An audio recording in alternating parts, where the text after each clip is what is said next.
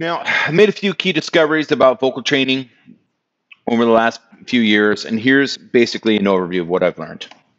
I've learned that to sing better, you have to build new physical strength and motor skills, because voice training is an athletic endeavor.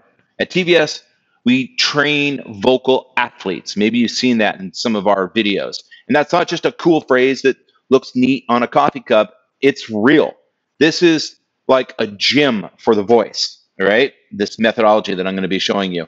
And if you're not training like an athlete, then you have to really ask, what are you doing with your time? Because this really is a physical endeavor. It's sort of like dancing or gymnastics or shooting baskets. It takes a lot of repetition through training and practice to build motor skills and build physical strength. And singing is no different than dancing or ice skating or anything like gymnastics or anything that requires great physical strength and coordination. Singers have to have great teachers and great techniques that work.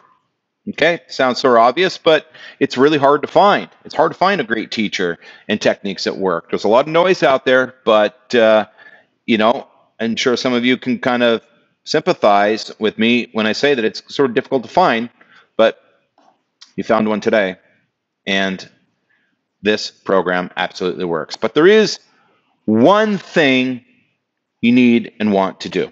Okay, there is one key thing that you need to do, and that's really what we're going to focus on today. It sort of touches on our title, and that is you need to learn to bridge and connect. Now, bridging and connecting, what does that mean?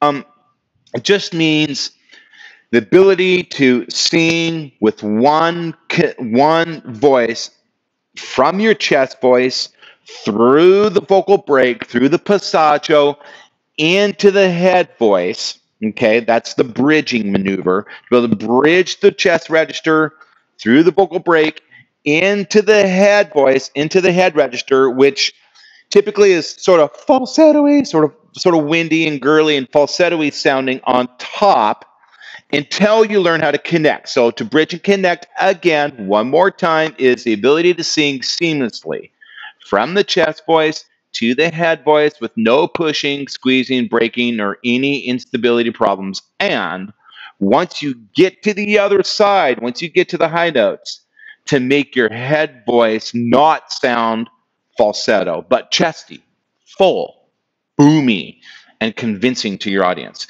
If you can learn to bridge and connect, you have built the fundamental motor skills to open up all kinds of styles of singing, and a lot of the other problems that you may be having with singing will sort of melt away or solve themselves if you can focus on this one primary mission, and that is to learn to registrate through the vocal break, chest voice, head voice, and there's two parts to this.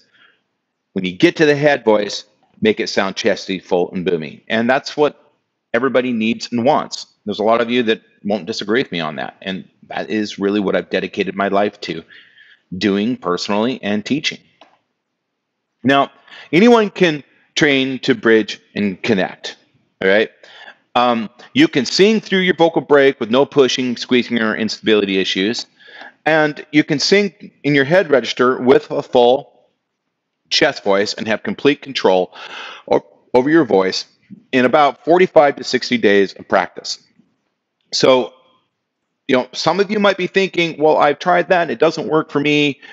I'm telling you, it will work for you. 9 out of 10 people can do this, again, if you have the right method and the right training. So this slide is just here to encourage you, to let you know that you can do this.